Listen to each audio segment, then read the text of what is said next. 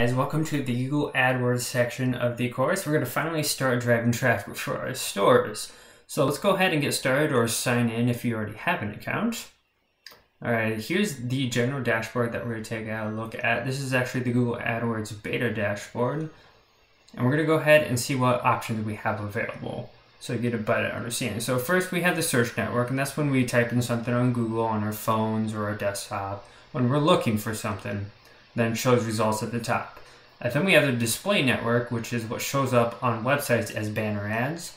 And then we have the shopping listings, which is the product listing ads that you can see in the shopping tab when we go to Google.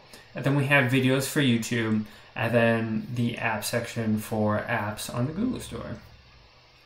Alright, so let's go ahead and take a look at what we got going on for Google results. So I typed in standing desk. We can see Veridesk appears at the top for the search network. As you can see on the right hand side as well, we have the product listing ads. And feel free to type in whatever you guys want and just scroll through it. And then search network is also at the bottom. Now we're going to go into the shopping tab now.